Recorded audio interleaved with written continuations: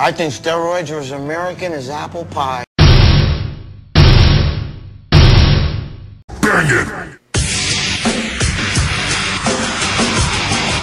You're watching Muscle Sport Magazine.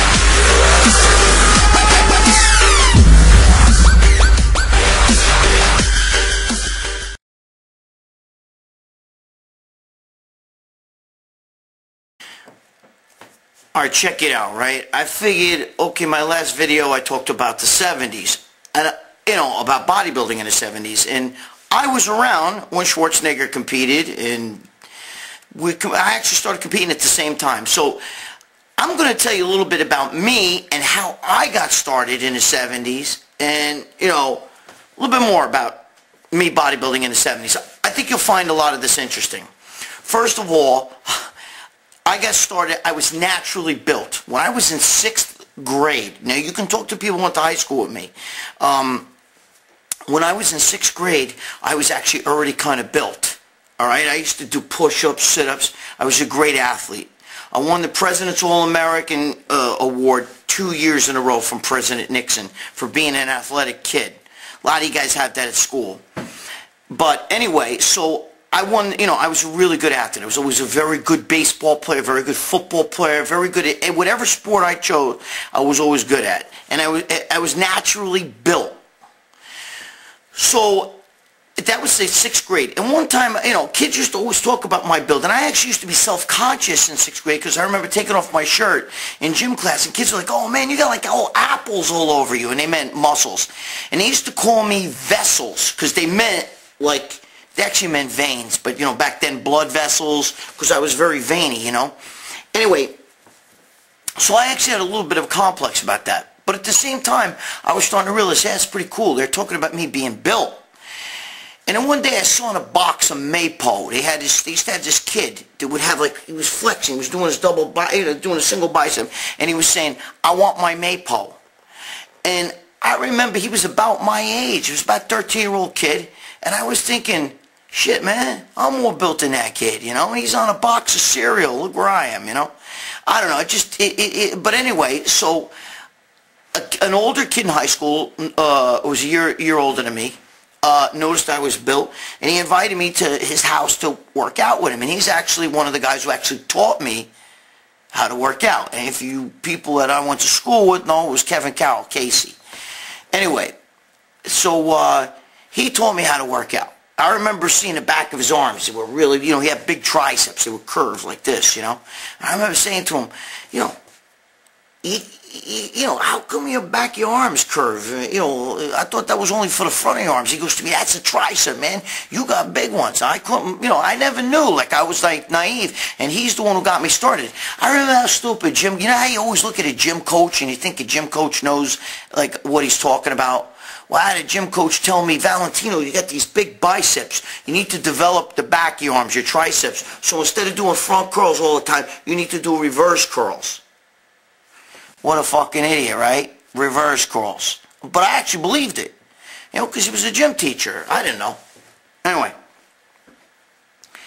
So if you watch the ESPN special about me, E60, my sister goes on there, and she and my childhood friend Mike Janusa, and my sister says, hey man, when my brother was young, even as a kid, my parents used to have to find a gym for him to train at, because we'd be on the beach down in the Jersey Shore, and my brother would be out in the gym working out, and it was true. I always had to work out. I used to work out in a hotel room, whatever was push-ups, sit-ups. I'd bring, springs with me, the bull worker. I used to do all that shit.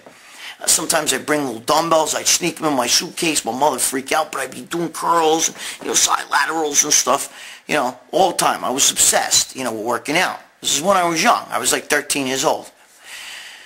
And, by the time I was 14, I was already really built. And I used to put pictures of bodybuilders on the wall, in my house, in my room. I had pictures of Schwarzenegger, Ferrigno, who, by the way, is a fucking asshole. Ferrigno, Colombo, who, by the way, is an asshole. And I had all those guys all over my wall. And, a lot of bodybuilders. My wall was covered with bodybuilders. And I remember my father used to say, I don't understand. What's wrong with you? Are you gay? What's wrong with you? Because most boys have pictures of girls in bikinis.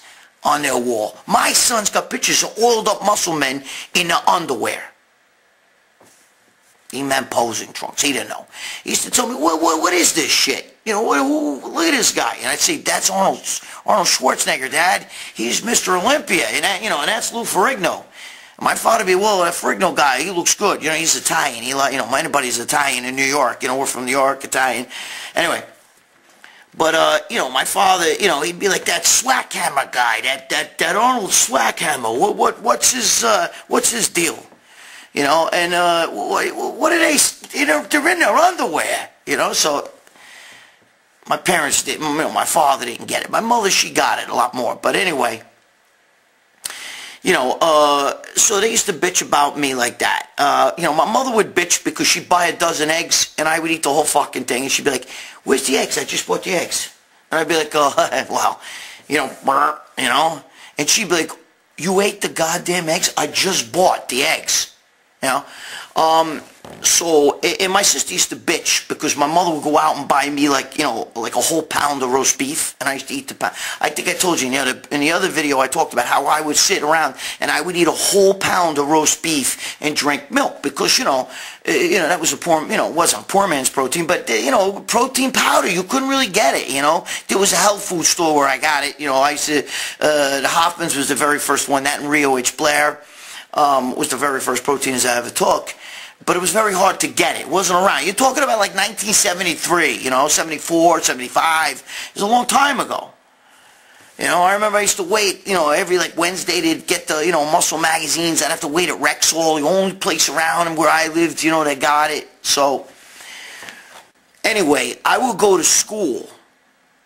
And I used to draw like little muscle men and shit all the time on a desk, biceps, triceps. Because my father's an artist and my mother was an artist. Talk about what they did for a living, not just like a hobby. But that's how my father made a living, and he was a very famous artist. But anyway, so I have a little bit of artistic ability. So anyway, I used to draw like muscles and shit on a desk. The teachers would freak out. I have to wash the desk. But what I used to do all the time, and the guys who went to school with me, could tell you, I used to go there. First of all, I used to pose in the lunchroom. I would go in, like, at my lunch hour, which for me, I never went to class, so every hour was my lunch hour. I'd sneak into the gym, and, we only had a universal, and I'd go in here, and I'd do dips, and I'd be doing a whole stack. I was, like, in 9th grade. I used to do the stack. That was, like, the big thing. Yo, Valentino could bench the stack, It was only like 250, 275, but I was young, But anyway, I benched the stack. I'd go in there. I was deadlifting. We had a big bar. It was bent. It wasn't an Olympic bar. It was a standard bar. It was bent. Again, you're talking like 75. Shit like that. I go in there. I deadlifted and everything. People were freaking out. I throw it over my head. Do presses with it, and then I get out. It's during my lunch hour. Then I go out. And I'd jump up on the tables in the lunchroom. The kids would roar and cheer me on. I'd be stepping on kids' sandwiches, kicking their milks and shit. Not purposely, but I was nuts, I'd get up there and I'd be hitting muscle, hitting poses and, and doing all kinds of crazy shit like that. So, I was known for that. So if you talk to anybody I went to high school with, they could tell you crazy stories about me ripping off my clothes in basketball games, running on the court. Most musculars.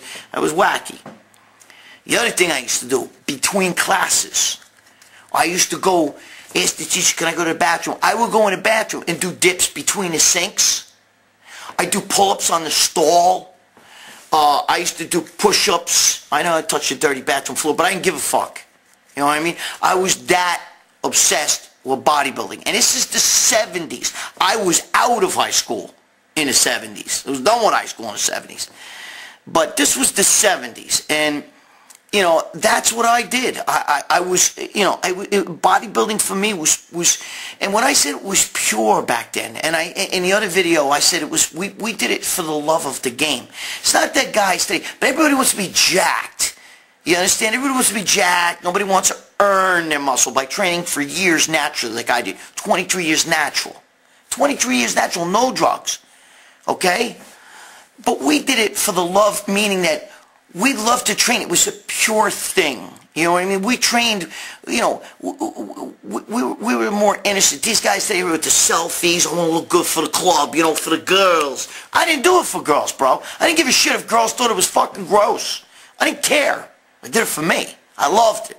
you know, and I excelled at sports. I was always good at sports. That didn't matter. I mean, I had a father, you know, my father, to this day, the guy's 87 years old, and he's a sick fuck with football. You know, I was a great football player, but I played with hatred. I hate to, you know, I don't like football. Baseball's my sport, hockey, Rangers, you know, Yankees, you know, Giants football, but, you know, and Jets both. But what I'm saying is, you know, growing up in New York, but I don't really follow football, you know, only unless, you know, one of my teams makes the, you know, playoffs, like the Jets or the Giants. Giants mostly, you know.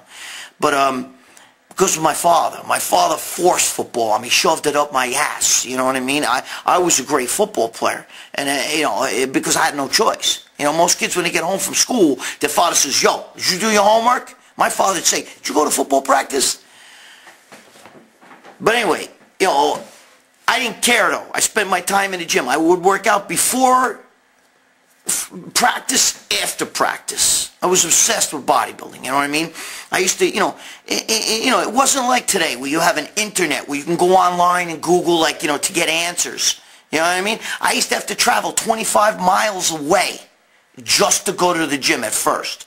I used to go to the White Plains YMCA, which is in a suburb right of, you know, Manhattan, it's right in the Bronx, you know. And I used to have to go to White Plains YMCA, man, and I used to go down there, and there were big guys down there, you know, there was some big fucks. And, you know, I was a kid, but I made sure I got down there. It didn't matter how I got. I hitchhiked. We used to hitchhike. 70s was a big thing, with hitchhiking and stuff. But, you know, I used to hitchhike just to 25 miles just to work out. You know what I mean? That's dedication. But it was for the love of the... These guys don't love bodybuilding. They don't love training. They just want to be jacked. They just want to be jacked. They don't give a fuck. I love to train. I used to go in my room at night then, and I'd start working out in my room. I might do sit-ups and shit. But I would be doing dumbbells. My mother would be like, yo, you got school the next day. What are you doing? You know what I mean? This is when I was young, because when I was older, it was, you know, when I was 18, I was, you know, finishing up high school. You know, I took a stripper to my senior prom. I went to, you know, I used to bounce. I was a doorman at a nightclub, a strip club. And I brought one of them strippers to my senior prom. Bro, believe me, I was a legend in high school. But anyway, you know, when I was real young, I used to work out in my room. I was in middle school when I started, you know. My mother would be like, I hear that noise. What do you do? It's like 12 o'clock, 1 o'clock in the morning. I'd have to sit there on the bed, and I'd have to do it. And that actually helped me, because I'd have to do it real strict, you know, and slow, and I'd have to put it down on the bed so she wouldn't hear it crash on the floor. You know what I mean? But that's what I used to have to do. You know what I mean? I used to eat a lot of meat. You know, I would go out and go buy cold cuts, pounds, you know, of mostly roast beef, you know. And I would eat eggs. I would eat, you know, back then it was meat, eggs, and water. You know what I mean? You know, we didn't think about carbs. I didn't even fucking care about carbs. I didn't know anything about carbs. I ate a lot of cheese, you know. You know, a lot of the pros were eating cottage cheese. I would eat regular cheese. I didn't know. I wasn't around no pro bodybuilders, you know. I only knew, you know, what other guys in the gym who were built. It was very close-knit, man. It wasn't a lot of people, you know.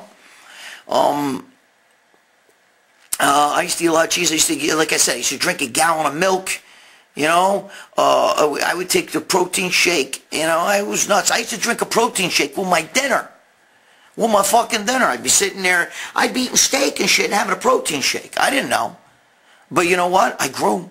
You ever see pictures of me as a teenager? Nobody could beat me, bro. No, I'm not trying to be cocky. But, you know, I could hang. You know, I could hang. And even as a natural bodybuilder later on in my early 20s, 21, 22, 23, dude, nobody beat me. Guys on drugs, I was built from head to toe. You know, I'd be doing no-weight squats in my room. I used to go in, you know, I'm telling the same thing. I'd leave, excuse me, teacher, can I go to the bathroom? I go in the bathroom, I'd be in there squatting and shit, you know. Kids come in the stall, like, what the fuck are you doing? You know, I may be like, shh, I gotta do another set before I get back in the class. I'd be doing bench, you know, dips, not bench dips, but I would dip on, you know, your hands, you know, like this behind you, and I would dip with my feet out in front of me, and I would dip down and do that shit on a sink and shit, so my triceps would blow. I was nuts. That's what it was like. Because in the 70s, you didn't have, you either have to go to a gym. Finally, a Nautilus gym opened up in my town. And I trained at the Nautilus gym from like when I was like 16 on. You know what I mean? And they got more equipment. But at first, you could only do Nautilus. They only had Nautilus equipment. You know, and I used to do more than one set. And the fucking guy used to freak out that owned the place at first. Dude, you're only supposed to do one set.